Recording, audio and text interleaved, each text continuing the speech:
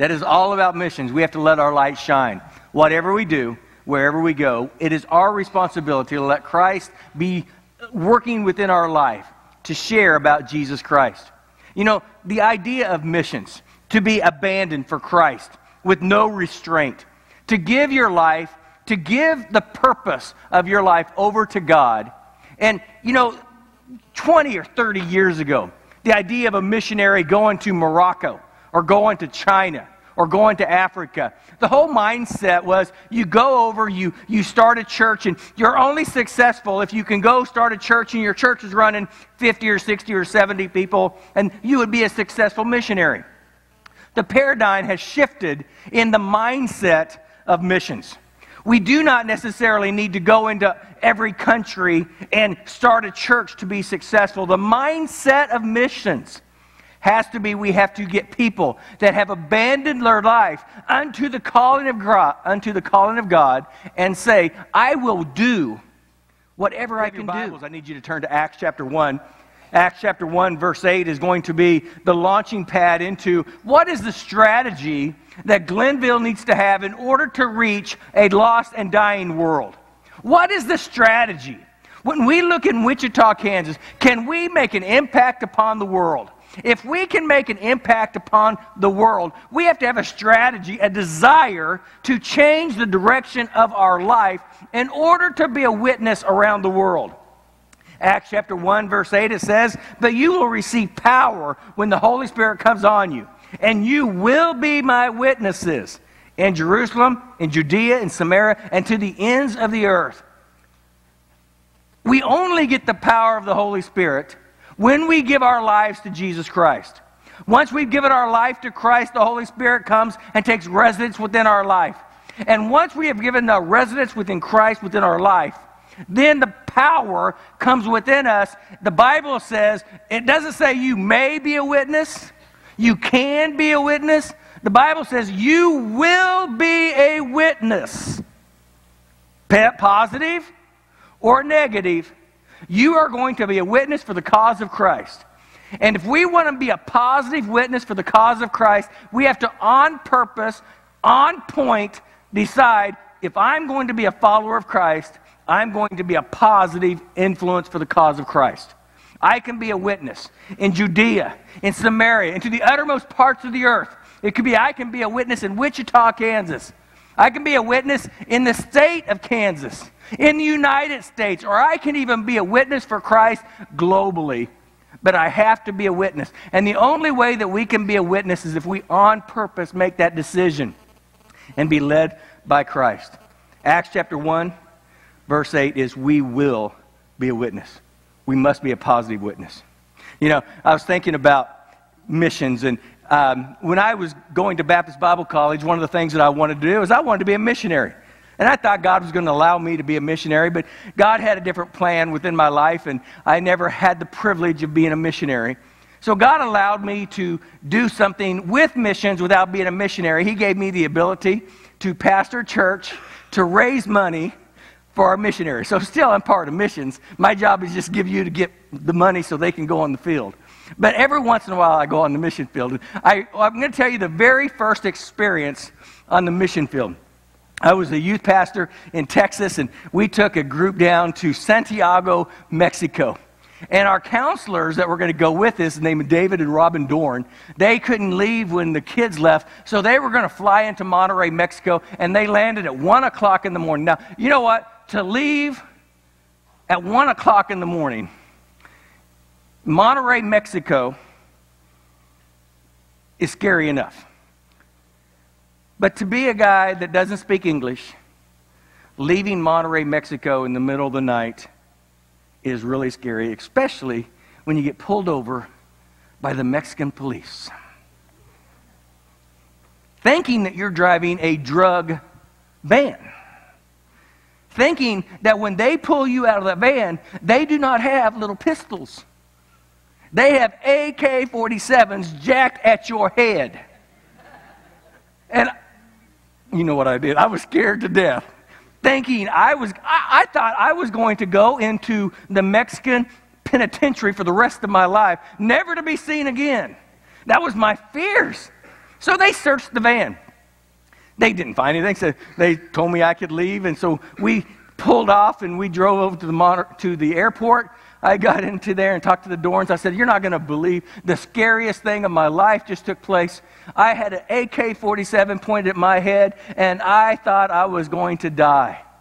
That was when all the things that took place on that mission trip, all the kids that gave their life to Christ, and all the ministry that we came back. When I got back to the church, you know what I talked to? I talked about an AK-47 being pointed at my head. I could really get excited about getting a lot of people going to missions. Just a few years ago, John Bacon, one of our deacons at our church, and I had the privilege of going to Tanzania. Went to Tanzania, and we went with Mitch and Beth Calmes. And we were doing some manna feeding centers, taking care of kids. But somehow we had an opportunity to go out into a village. I mean, this village was dirt poor, one vehicle in the entire village. And they heard a bunch of Americans were coming out to the village. So they called a tribal meeting. So they put on their dress garb. They had all the purples and the yellows, and they were flashing. They did a dance for us. They did a parade, and we were sitting around, and we were just watching this tribal village doing a meeting for this American group. And they were doing some dancing, let me tell you. And I even busted a couple moves, didn't I, John? Would you call that a busting a move? I was busting it. I was doing a good job. Anyway, in my eyes, I was good. And, you know, they were laughing at me, you know, here, trying to do it. Anyway, but here's the neat thing. No. Al. Anyway, here's the deal. Okay. Hey, I'm trying to get my train of thought back here, okay? Back off a little bit. Anyway, we all have these, the tribal people around here. We're sitting around a table, and the tribal leader comes up and he says a couple things. He starts talking. And he says, we need a well. We need a well. If there's anything you, the pastors of America, could give this tribe, it's not money, it's a well. So we got back to the States and we gave money for that well. We gave like $500 or $600, and the other pastors gave a bunch of money. I think it was $5,000 for a shallow well that we gave money. So you know what the neat thing about that is? Once we dug the well, do you know who has the biggest influence in that tribe today? Mitch Calmes. Why? It's because he was the missionary that took a group of pastors to the tribe, dug the well, so whenever Mitch comes into town, he has free access to share the gospel with that entire tribe. You know, it's a little bit of money. But what the access is you have influence within their life. That is what it talks about, being a witness. What is missions?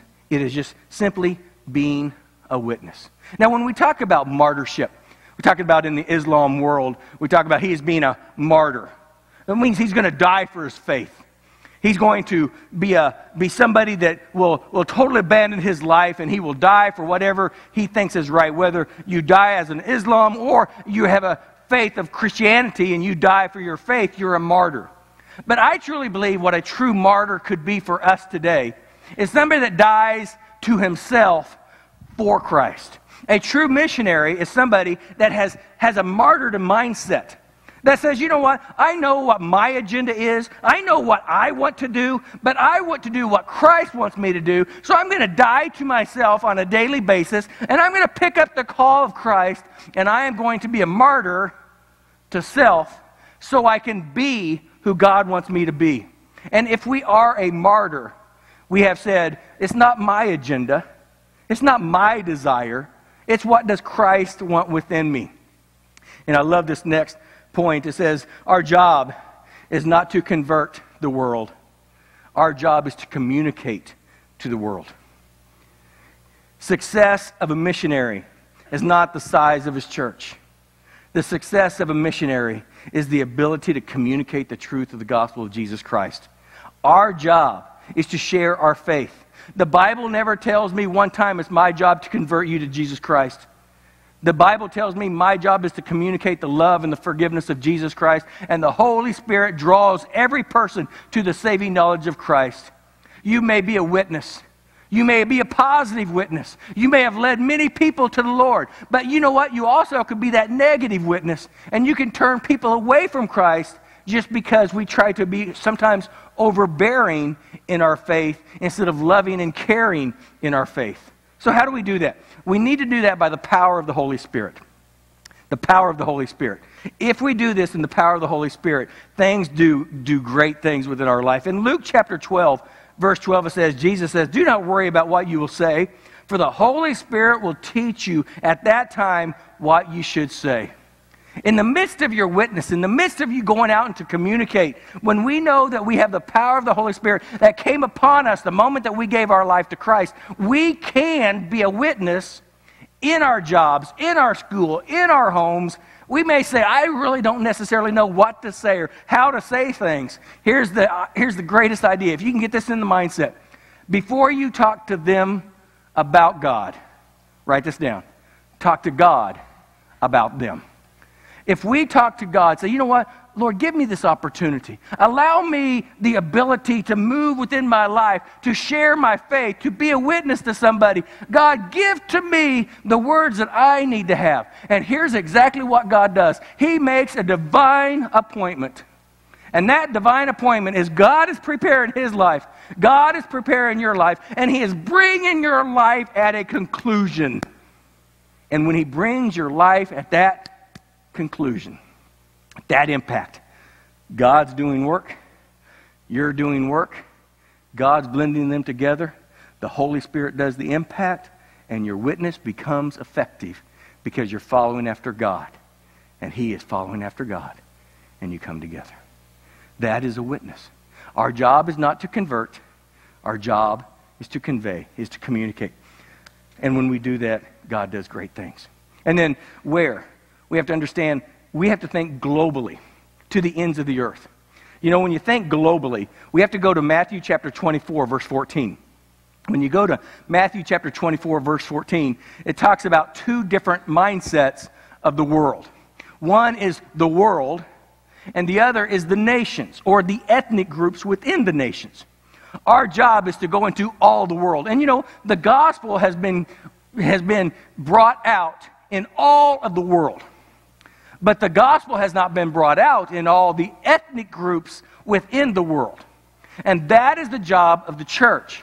The job of the church is to take the gospel into all of the world. Not just all of the countries, but getting into all the subculture groups that we don't even necessarily understand the language.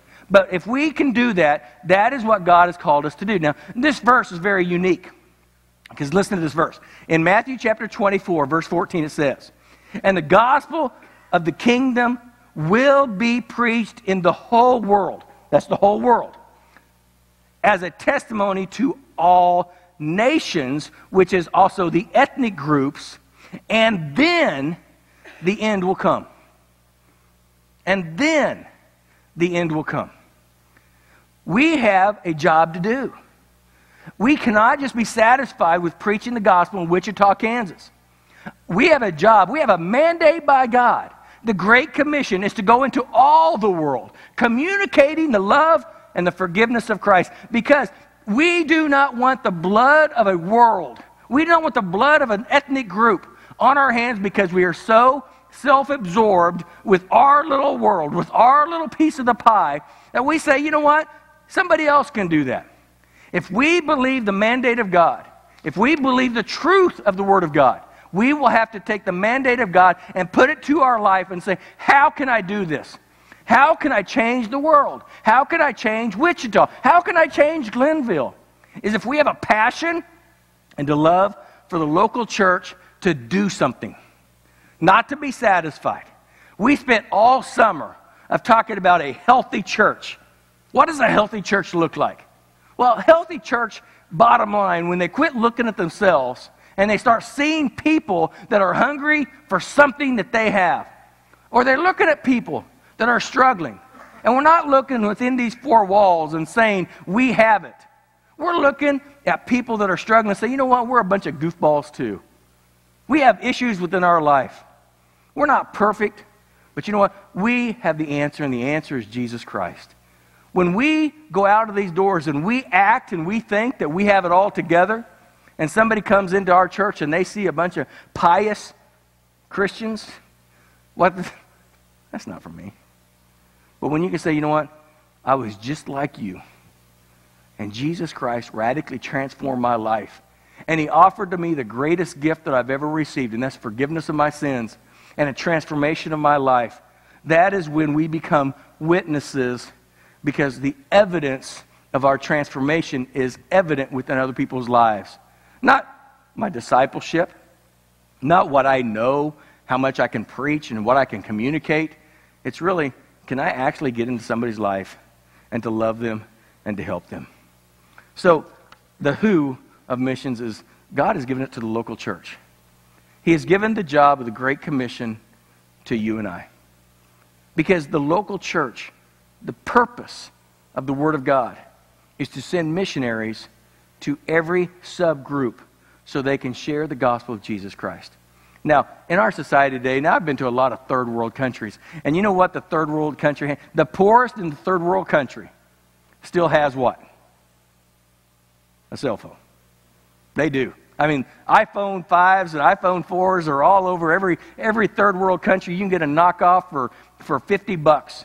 And you can get that plan, and you're sitting there on a dirt road with wires going over your head, and there's no food to drink, and there's no floor in their house, but yet they have their little iPhone, and they're communicating to the world. Because, you know what? The vehicle of the Word of God and the message of Jesus Christ doesn't have to be what we've always done. What we have to do is we have to start looking at ways to share the gospel in a unique, most powerful way, to get the gospel of Jesus Christ, not necessarily through the mouth of a church, but to the hands of the people that are needing it the most. So how do we do that? What is the strategy? The strategy has to be a team approach of missions. And I just wanted to lay 4 things down at you real quick. And I think these things are very important. And the first one is prayer. We developed from this missions booklet is the missionaries that Glenville supports. We support approximately 70 different missionaries from $100 to $500. It depends on who it is and how many times they've been back to the church, whether there are new missionaries or been with us for some time. But in this book is a little bio of all of our missionaries. How we can be successful. We think money is the way to solve the problem. You know how to solve a problem spiritually? Is prayer. These missionaries need our resources in order to stay on the field. But to be successful on the field, they need a group of people that will say, you know what, I'll pray for you. I'm going to read your bio on a daily basis, and I'm going to understand who you are and where you came from and the work that you have. And I want to lay my life in prayer before you. So I'm going to ask us at the end of our service, each family come down and take a book from the Glenville Family Directory and say, I promise on a weekly basis, I'm going to lift up a missionary. And on the next week, I'm going to turn around to another missionary. And not only am I going to pray for them, I'm going to get to know missionaries. You know who missionaries are? They're people that were sitting in the chairs. Maybe they were a teenager. Maybe they were an adult. And a missionary came up, or a pastor communicated, or maybe they were at a camp and the speaker communicated about their call. And the Holy Spirit of God said something to them, said, you can do that. I want you to do that. And many times we've had that call. Many times we have felt that urge from the Holy Spirit. And we say, you get somebody else. Not me. I don't want that. And then sometimes a few missionaries say, I'll try. I don't know how good it'll be, but I am willing to do whatever I can do. So we look at a missionary that stands up here that says, I'm going to sell everything, and I'm going to go to China, or I'm going to go to Mongolia, or I'm going to go to Cambodia. All they are is people like you that just heard a tugging of their heart, and they say, I'll try it. And after they got up and they started moving through life, they found out that God's hand is upon their life. They found out that they could do the great things for God, not because of them, because God is with them. And they can do that because they're normal people that have a special calling upon their life. They're nobody special. They're nobody different. They're just you following after Christ. Many of us have been called. Many of us have even answered that call.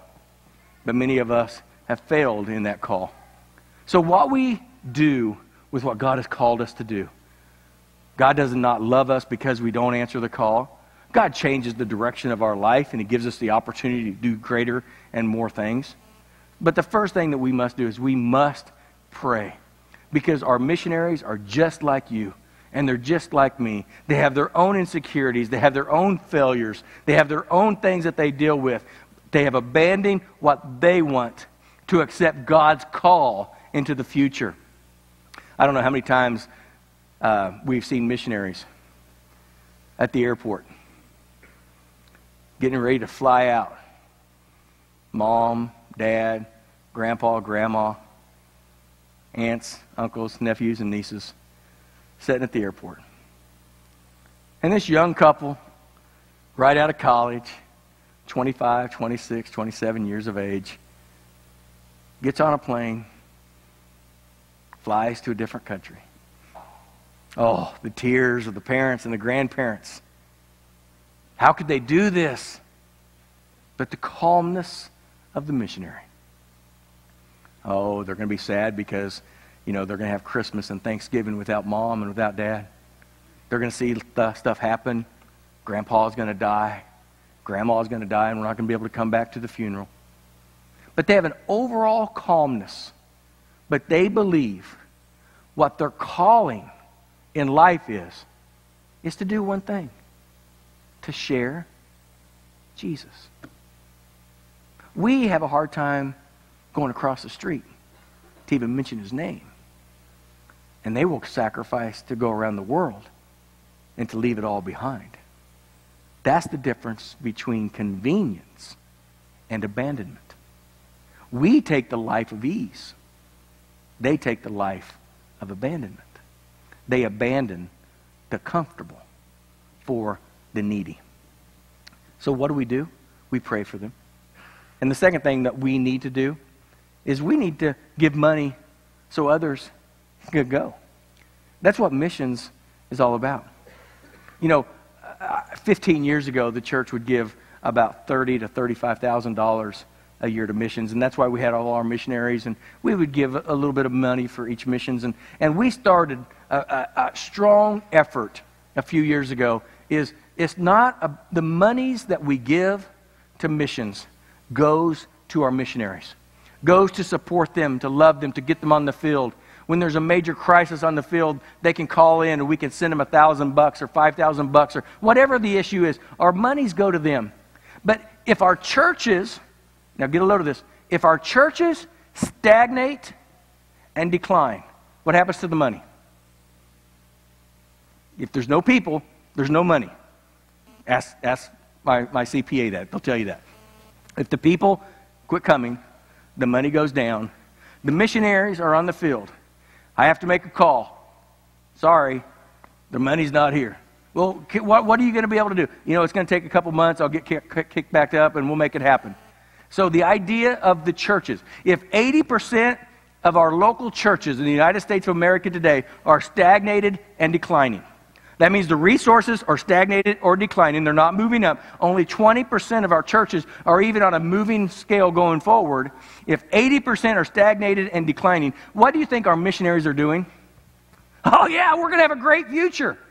You know what they're doing? They're scared to death that they have abandoned their life to answering a call to do what God wants them to do, but yet, if I can say this with all sincerity, we, the comfortable, that are called to share the gospel around the world but are too lazy to go, we say, you know what? I need that Diet Coke every morning at 7 o'clock before I go teach. I need it. But if you didn't, I could give an extra $10. Is it that simple? Well, it is that simple. If 600 people gave up their Diet Coke and gave an extra $10, what could we do? We're asking our missionaries to sacrifice to go around the world. What are we sacrificing? Not What are we sacrificing for the cause of Christ? Do we go to church? Are we committed to Christ? No, it is the Great Commission. If the Bible says go, does that mean you only go as a missionary if you've been called by God? But if the Bible, as the way I read the Bible, is applicable to all of us, go means I'm going to help if I can't. I'm going to serve wherever I can serve. I'm going to do whatever I can do. We need to give money to help others go and do what they need to do. And then sometimes we just need to give time to organize and to help and strategize. Be on a missions team at a church. Volunteer at an area that does mission work. Just get out of our comfort zone. Go out to the Lord's diner. Go serve someplace. Go look at a place where we get out of our comfort zone. If I'm not going to go around the world, at least let me go across the street. Let me serve. Let me give something of myself to others so it's not always about me. And then I love this about some of the people in our church. Just open their homes. Just open their homes. We have some foreign exchange students come in through the church, and we have missionaries coming in. And people say, hey, I would love to have a missionary. Can I keep the missionary next week? Or can I have the missionary next year? Whatever the case is, when a missionary drives through, you know, as a missionary is on a budget, hotels $75 to $100. If they have to travel 7 days to get to their next appointment, what are we going to do? That's where the churches have to come in and either help them, support them, get them a hotel, or if somebody says, you know what, if somebody comes through, I'd be glad to help. We have the list. We can make the phone call, and they can stay at your home. Not only do they get to stay with you, you get to have impact within their life. And you know what? When that missionary sits around that coffee table and they start talking about their issues of life and they talk about their problems that they're going on, they're talking about the stories of transformation and the evangelism, what happens? It turns your heart. So when you turn this book and you see that missionary, you're going to not only hear the story, you're going to feel his story. And when you feel his story, you're going to pray for that missionary. That's connection. That's so important. So open your homes just to let the missionaries know that it's important, that Glenville, the Bible Belt, the Christianity is there to support them. They're on the field. They need to know that people love them. And then the last one is simply go. Simply go. The workforce in the mission endeavor is depleting. The age of our missionary is skyrocketing. And if the ages of our missionaries are skyrocketing overall, sooner or later, in the next 15 to 20 years, our missionary endeavor is going to be at a place where the younger generation will not be able to be ministered to because our older generation is our missionaries. What we have to do in the mission endeavor is the exact same endeavor we have to do within our church. And we've been transitioning this over the last 4 months. If we only cater to a demographic of a church, the younger demographic will do what? I'm not going to go there. But if we can minister to the younger demographic and minister to the older demographic at the same time, who gets glorified? Jesus. The younger get saved, the older mature, they get to see Christ within their life. They get to see a younger generation take over the leadership of the church, and that is how the ebb and flow of ministry works. And it's the exact same thing of missions. If we do not get a younger generation coming through junior high and high school and college to say, you know what? I could be a missionary. And then we can get behind them and support them and love them and help them go through the Bible college and go to missions. That is what we need in order for the missions endeavor of our church to continue to grow, is to go. Through our students, through our adults, the simple word of the Great Commission is go. Go into all of the world. Not just stay home, but go. And if we can't go, we need to send. And how do we send? Is by bringing people in that we can have a connection with. Bringing Jeremy and Carissa in here just to get to know them. Pray with them. Love them. Pray for them on a weekly basis. When a missionary comes through town, they're not just a guest speaker. They're missionaries that have abandoned their life to do God's call. That's pretty wow to me. I'm pretty impressed when somebody would do that. So all we're asking for you today, understand the strategy. The strategy is, number one, let's pray. Let's pray for those that are sacrificing. Let us look at ways that we can minister to others. If we can open up our doors, let's open up our doors. If we can give sacrificially, let us give. But let's go. Let's get up and do something. More important than anything else, let's pray. There should not be a family within our church that doesn't understand that these books are theirs so they can see a name, see a field, and for 2 or 3 minutes a day, 5 minutes a week, to lift their names up in prayer so they are being lifted up and guarded by God.